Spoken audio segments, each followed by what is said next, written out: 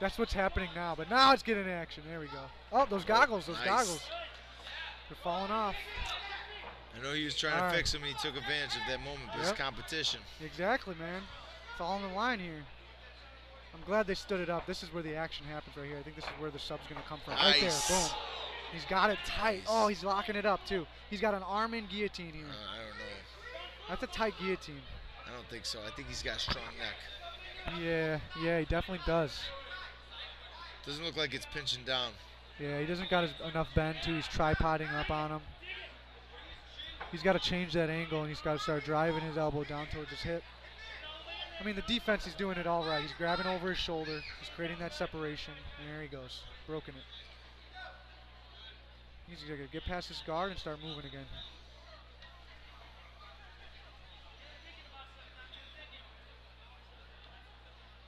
Yeah, this